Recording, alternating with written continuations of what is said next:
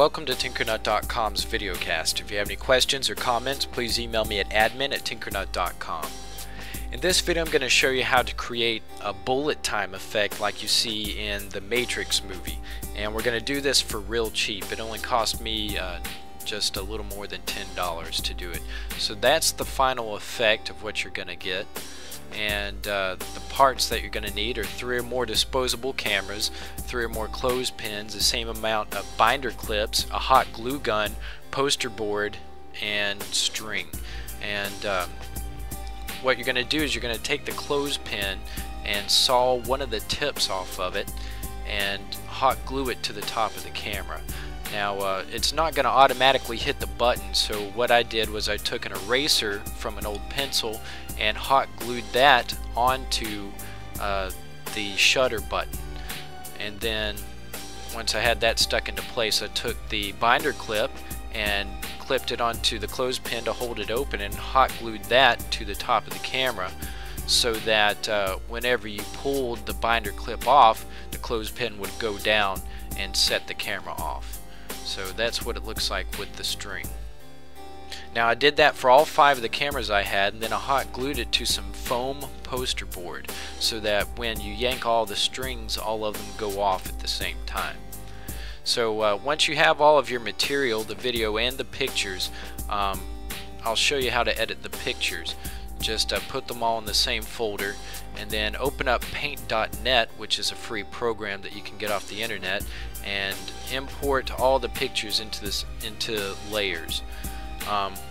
Then select the second and first picture and reduce the opacity of the second picture so that you can drag it to sync up with the first picture.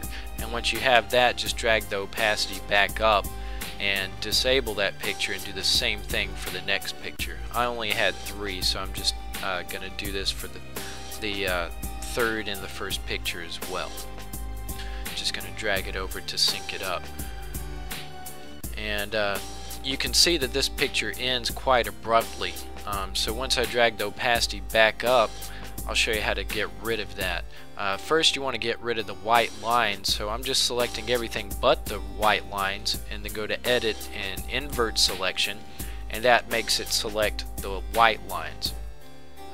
And then I just hit delete. So now I'm going to save this once I got the white lines gone. I'm going to save the entire project so that we can revert back to it later. I'm going to go to layers and merge all of the layers down so that it creates one layer.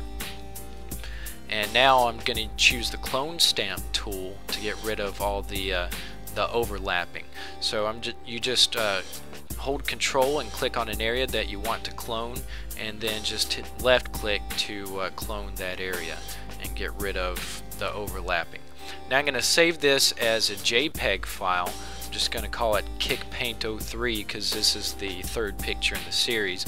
And now I'm going to revert back to our original saved project and do the same thing for the second picture.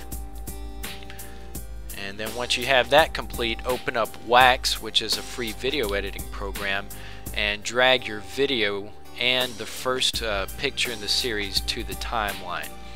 So what I'm going to do is I'm going to drag the slider timeline to where I want the picture to start and make sure they're kind of synced up in the same position.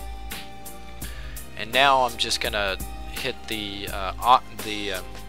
options for the picture and drag the opacity down so that I can see through it.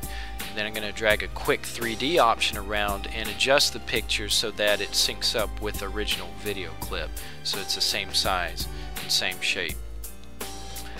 And now I'm going to drag a second video clip down, and what you want to do is go to the beginning of where you want the picture to start and shrink the first video clip down to that area, and shrink the second video clip up to that area so that you have the start and stop of when the picture is.